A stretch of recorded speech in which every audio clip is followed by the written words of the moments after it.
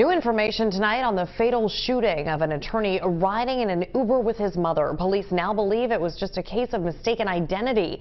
Tonight, community members gathered near Penn Presbyterian Hospital to remember John Laylo.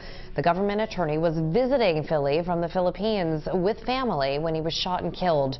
Eyewitness News reporter Jasmine Payoute has the latest on this investigation.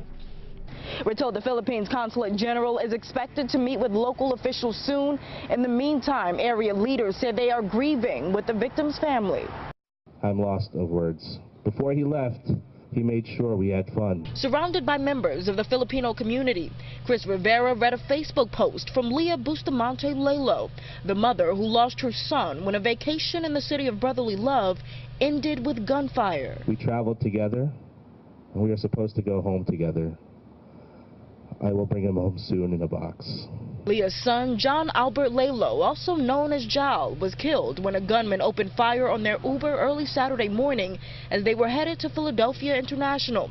The 35-year-old government lawyer from the Philippines was shot in the head and pronounced dead the next day. We light these candles for the surviving family of John, to represent the peace and justice they seek. At a vigil Monday, people who say they didn't know John personally came to show a united front.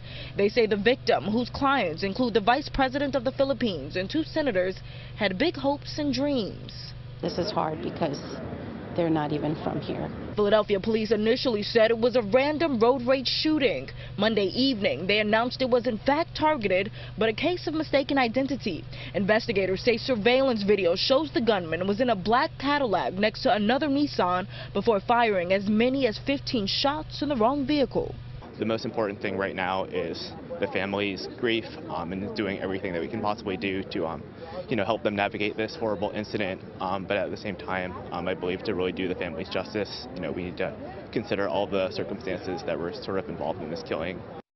John's mother suffered minor injuries while the Uber driver was unharmed. Uber released a statement saying their thoughts are with the family and they hope an arrest is made quickly. Outside Penn Presbyterian Hospital, Jasmine Payoute, CBS 3 Eyewitness News.